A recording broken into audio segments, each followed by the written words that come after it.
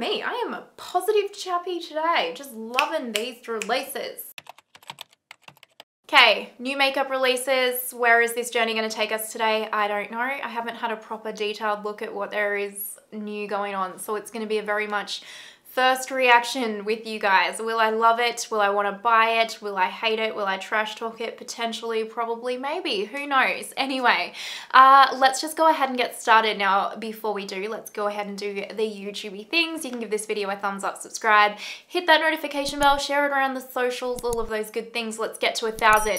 We can freaking do it.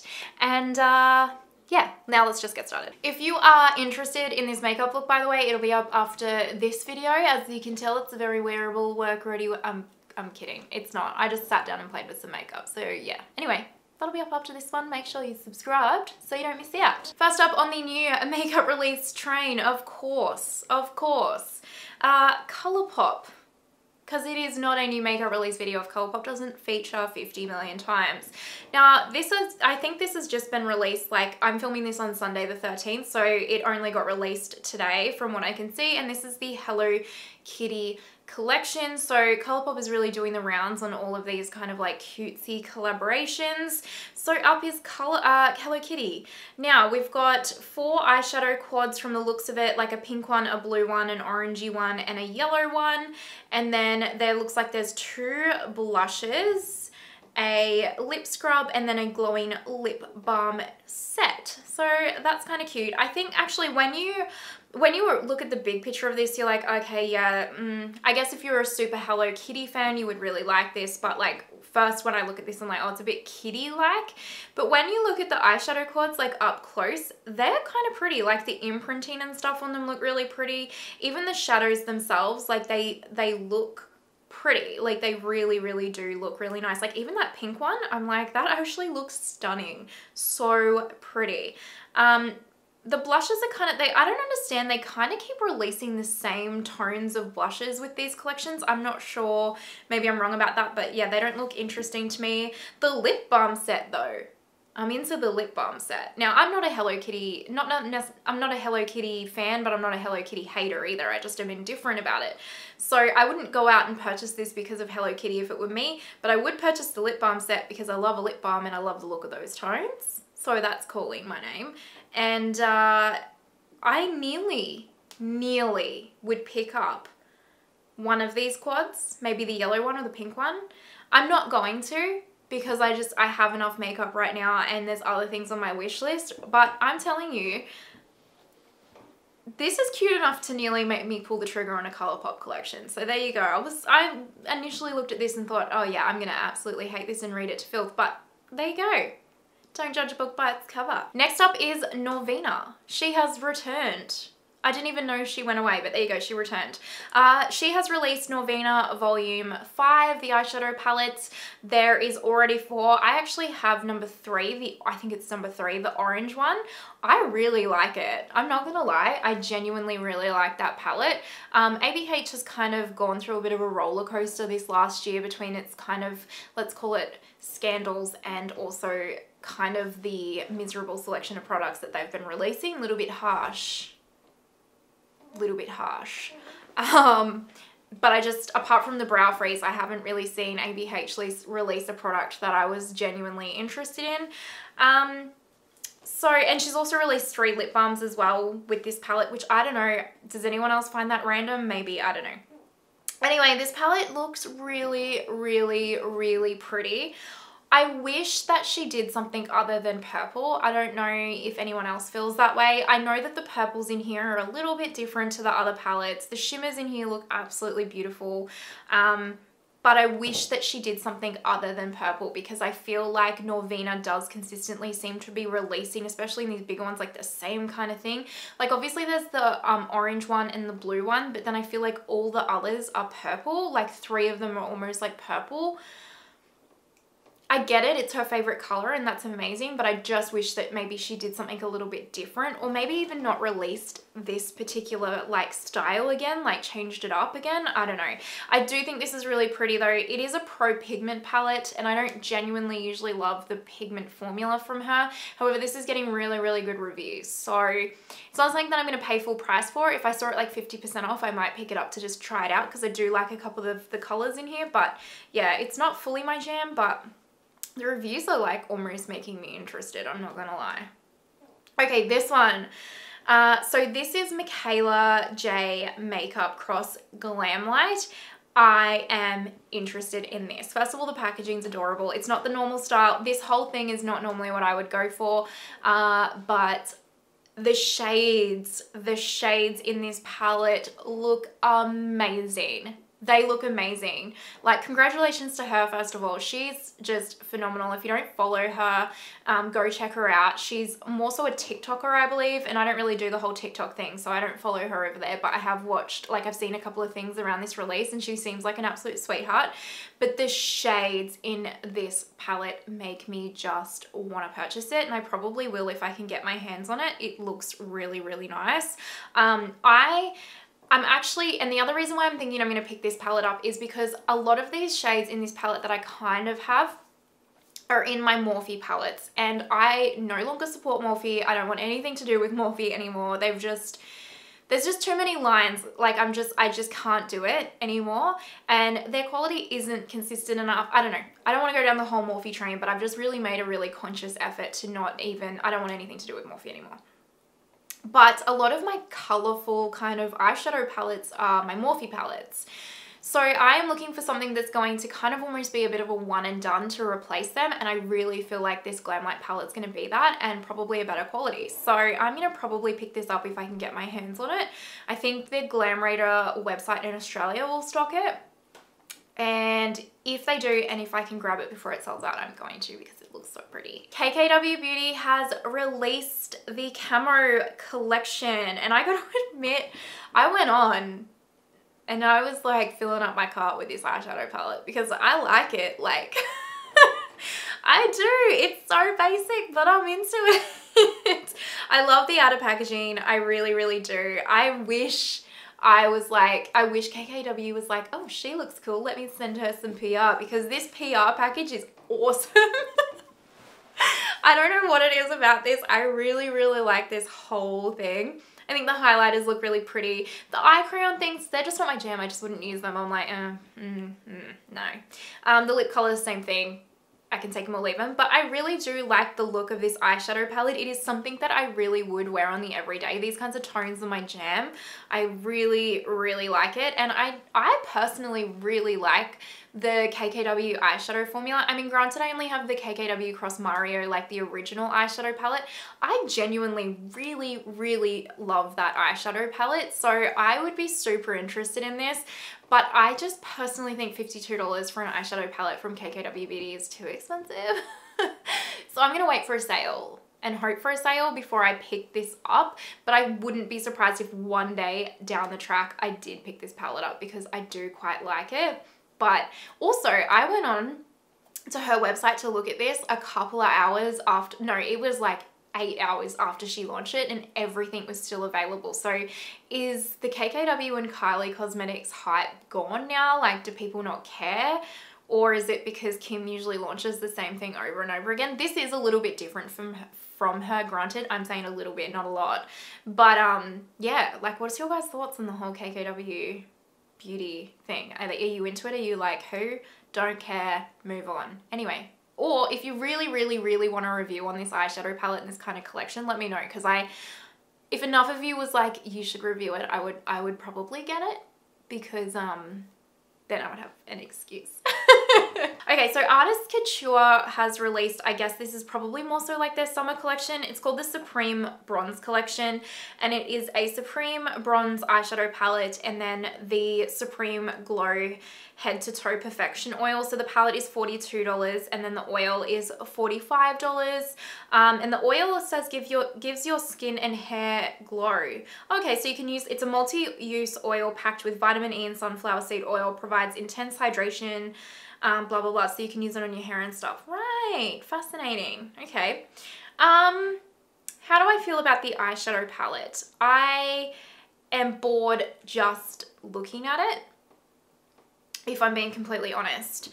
I like their original one better. Like, you know how they have that neutral one? I'll put a picture of it up here if I can find one. I like that better. This one, for me, I'm just the wrong person to ask about these kinds of tones, because even though I'm a basic biatch, I don't like these kinds of, like, see the gilded shade, like the two middle shades and the actually even tantalized one next to it, they're too dark for me on the everyday. Like, I wouldn't wear that on the everyday. I kind of like a lighter one. And then I don't love a lot of gold shades. I don't know what it is. I just don't really feel like I'm gravitate towards a lot of gold shades, or if they suit me, I don't know what it is. So I wouldn't really, like, if I had this in my collection, I wouldn't use it a lot. So for me, it's just like, meh. But I can see, like, the vibe of the collection. Like, you know, it's nice if you're into those tones. I think that, you know, you would really, really like this palette. The oil looks cool, though. It's probably too dark for someone. Look, listen. I barely leave my house. It is wintertime here, but even in the summertime, I don't go to the beach and all that jazz. Like, I'm not an outdoorsy person, okay? I like to go get pampered in a spa or something. I like to go shopping. I like to lunch, but I'm not a massive outdoorsy person, okay? So, like, the oils and all that kind of stuff, I'm not showing off a lot of skin at the best of times to really wear them, all right? The Fenty Body Sauce, which I've got on right now, that's about as glowy as I'm gonna get. But I think if you are someone that shows a lot of skin and, like, really wants that skin glow, then it looks beautiful, and you do you. All right, this one, I am actually excited for this. This is the Say, hopefully I'm pronouncing that correctly, Sun Melt Natural Cream Bronzer. Has a balmy texture and velvety finish that allows for seamless buildable color with a formula that is packed with ingredients like organic colloidal oatmeal to moisturize, silica grapeseed oil, and elderberry extract to nourish and visibly balance the skin. They have 4 shades. Will the shades probably cater to absolutely everyone? Probably not, but at the same time, at least it's not 4 shades of the exact same light skin tone. So I do like that it is very clear, you know, progression there. I really, really, really, really like the look of this. I really want to try Say. It's harder to get. I have to actually figure out how I can get this brand in Australia. Pretty sure I can order it off Cult Beauty or something like that, maybe their website, but I need to investigate it more when I have a little bit more money to do that. I want to try this. I'm all about cream bronzers, cream contours. I freaking love them. I am a bronzer fiend. And I really like this, and I really, really want to try it. So there's just never too much, in my opinion. There's just never too many. There just isn't. God, look at me. I am a positive chappy today. Just loving these releases. And the tides turn. So ColourPop again. ColourPop released this vibrant, what is it called? Neon Electric Collection. I don't know who at ColourPop was like, oh, here we go guys, neon collection, neon for summer, the kids are loving the neon, let's just get neon packaging, or make it a neat, call it the neon collection, and then let's put 1 shade of neon in the eyeshadow palette, just 1 though. Don't get crazy, just 1, and everybody, kids will love it, they'll eat it up. Now look, I could be freaking wrong. Maybe this collection sold out. I haven't gone on and had a look. I don't even know if it's released. Is it? Let me have a look. It doesn't say. So I don't know.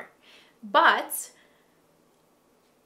why? Like, this is all of their eyeshadows that they keep freaking releasing with a pop of color. So instead it's like the, you know, when you watch Teresa Is Dead like makeup bingo and one of the squares is always neutral ass palette with a pop of blue. This is exactly it, but with a pop of neon. Like, if you're gonna release the Neon Electric collection for summer, wouldn't you make the eyeshadow palettes neon, or at least have 2 or 3 neon shades with a couple of neutrals? Because these are actually pretty. Like, they're pretty. The packaging is perfection, but like, I don't need all these neutral as stupid colors with these little pops. Like, I almost want like these 3 neon colors in 1 palette with like 2 neutrals or something like that. You know what I mean? Like, they really could have done something with this freaking collection, and this is what they produced. Am I just me? Just me. Is it just me? I want to know, because I'm sad. This was a ColourPop launch I could have got behind, and then they effed it up. Well, for me anyway, in my opinion, but yeah. Anyway, you let me know. Melt Cosmetics released another eyeshadow palette as well called the Brunette palette. It is already released, and I know in Australian dollars it's like 67 Australian dollars, so I don't know what that is in the US, like conversion rate, sorry. I was going to pick this up because I've never tried Melt Cosmetics, and Beauty Bay has like 20% off their entire website right now, and it's $67, so I was like, oh yeah, this could work. But then I looked at it and it's really just like a really, and look, I could be wrong, it could be the photos, but it just seems like a really pale neutral palette with like 2 kind of goldy or 3 goldy shimmer shades. Like I looked at it and I objectively was like, I really don't need this. Like generally if I pick up new neutral palettes nowadays, I try and pick up something that's like a little bit different to something that's already in my collection. So maybe the neutrals like have a slightly different tone, or there's like a different shimmer shade, or I think the formula's revolutionary or something, I don't know. I just can't justify it with this. Like it's just too basic, almost too basic. Is that a thing? I don't know. I could be wrong. Let me know your guys' thoughts, but I just thought I would be picking this up for the sake of it and not, I just feel like I wouldn't really, I mean, I'd probably use it, but I have all of these shades in my collection. So I'd either use this, or the shades that I already own in my collection would just sit there while I use this. You know what I mean? Like I just didn't need it. So I skipped it, is what I'm trying to say. YSL has released their new Le Smoky Eye collection, and it is the iconic Clutch eyeshadow palettes, eyeliners, mascaras, and single shadows. Look, I'd need to watch a video from Michelle Wong to decide whether or not, no, actually, I don't need to watch a video from her. I'm not going to buy this. These are like 180 Australian dollars, these palettes, if not a little bit more than that, I think. And I get it because it's like that Clutch thing. I don't need this. This color scheme is so boring. It's just very muted. I know that a lot of luxury eyeshadows from, look, here we go. Here we go. I have come to realize, because I like luxury makeup, but I've definitely with eyeshadow palettes leaned more towards like your kind of popular mainstream, like your Pat McGraths, your Natasha Denona's, all of like, you know, the YouTubey kind of popular stuff. And then now I'm starting to dip my toes in like the luxury side of YouTube makeup, so watching like Chanel and Dior and all those kinds of things, and I'm starting to learn that these kind of more luxury high-end brands, their eyeshadow palettes and stuff aren't necessarily like bam, like pigment and like these color schemes, because they're really designed for like a more natural wash of color and more everyday makeup. So I think that's really good. But in saying that, for something that's going to cost me about 200 Australian dollars, if not more, I'm pretty sure these are more than that in Australian, it's just too boring for me. It's just a little bit too boring for me. So that's a long way of me saying, no, I'm not going to buy this. Also single shadows, I mean, are we going back to single shadows? Do people like that? I just can't, I don't like a single shadow. I like an eyeshadow palette with at least 8 to 10 shades minimum in it. I'm not even a massive fan of the quad. I like options, okay? I don't know how I'm gonna feel on the day. I want options. I know that that is not the popular opinion of the moment. I know people are really liking smaller eyeshadows and everything at the moment, but it's not for me. Anyway, that's YSL. Lime Crime has released Sun-Kissed Glimmering Skin Sticks. So they're for highlighting, glimmer, bronze, or blushed looks. So I guess they have like kind of one for every occasion. They definitely don't go dark enough if they're trying to say these are also bronzers, etc. So the shade range definitely needs work. But if they kind of called these just highlighters, they could have probably gotten away with the shade range, is what I'm trying to spit out there. I don't know. I don't think I would even like this. I don't know what it is about these kind of like stick things like this, but they make me feel like they're like dry and they wouldn't like go on the skin lovely. Now that's a complete and utter like judgment. I'm just plain old judging the look of it without actually knowing. They could actually be really, really lovely products, but I just don't look at this and be like, I want that, you know? I just look at this and I'm like, meh. Dominique Cosmetics actually has released Silk Tone Cream Blushes. They look similar to her highlighter formula that she released. I wouldn't mind trying one of these. However, I would like speaking from a combination oily skin perspective, if companies, when they release cream blushes, would be able to include in their description if the cream blush would work well over powder or not. I would personally like that, because you know Patrick Tar, when he does his products, he talks about how his cream products, like he mentions that they work well over powder, and I appreciate that, because I know that when I'm going to purchase one of his products, it's going to work well over powder, which is how I like to use it, because I have to set my face with powder. I don't have this luxury, like this option of these dry skin beautiful girls that can just wear a skin tint and then put their like serum blush on and off they go for the rest of the day. Like I have to set my face, otherwise my makeup is literally dripping down it by the end of it. You know what I mean? So what a picture. What a picture. You're welcome. So I would appreciate it if when people talked about their cream products, if they talked about whether or not, like blushes and highlighters more so, can they go over powder or not? Because this formula to me doesn't look like it will go over powder correctly. Not correctly, but well. And I'd like to know if I'm correct in that assumption. Maybe I could just watch her video. But here we are. Anyway, I don't know if I talked about this in my last one of these or not, because I'm not sure if it was out then, but Valentino has released their makeup line. You can only get it at Selfridges at the moment, from what I know. I don't know. No, it's just a flat out no from me. I don't like the packaging. I know Valentino is famous for their red dresses, so I get that. But I wish that they didn't make it all red, but that's just a personal preference. Like, I think that's just like a color personal preference to me. It just doesn't look luxury feeling. And yeah, I don't know. There's just the whole vibe of this makeup line doesn't speak to me at all. At all.